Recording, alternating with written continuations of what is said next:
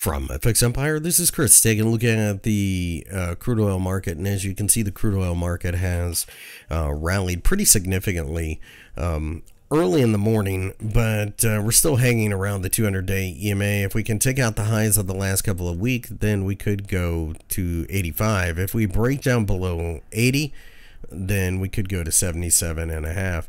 Brent looks very much the same, hanging above the 200-day EMA and the $85 level. If we can take out the 50, then we could go to 90.